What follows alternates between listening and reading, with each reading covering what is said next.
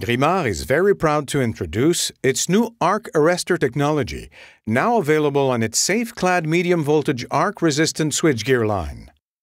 Arc-resistant switchgears are designed to withstand the pressure and temperature of gases associated with an internal arcing fault and direct hot gases away from personnel that could be present.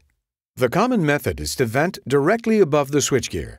For this, a clearance of approximately 7 feet above the switchgear is required by most manufacturers. Many electrical rooms do not meet this requirement and must use an alternative venting method.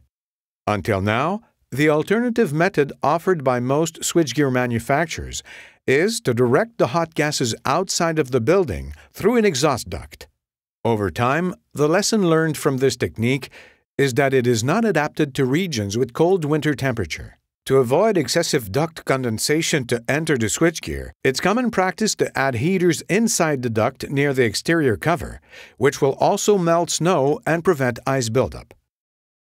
Problems start when temperature goes colder and the cover freezes. In this situation, in case of internal arc, there can be no warranty on cover opening speed.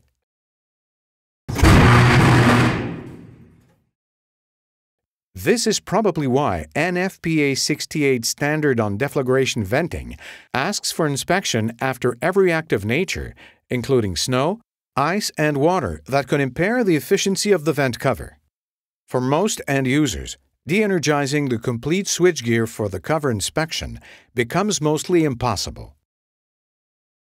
Grimard Arrestor Technology is a new innovative arc venting technique using arc energy absorbers to significantly reduce temperature and pressure before exhausting in the room. With this technology, only 12 inches of clearance with room ceiling are required, and the equipment is completely independent from outdoor environment. Grimard's technology offers maximum operational reliability by minimizing cause of malfunction at a cheaper installation cost.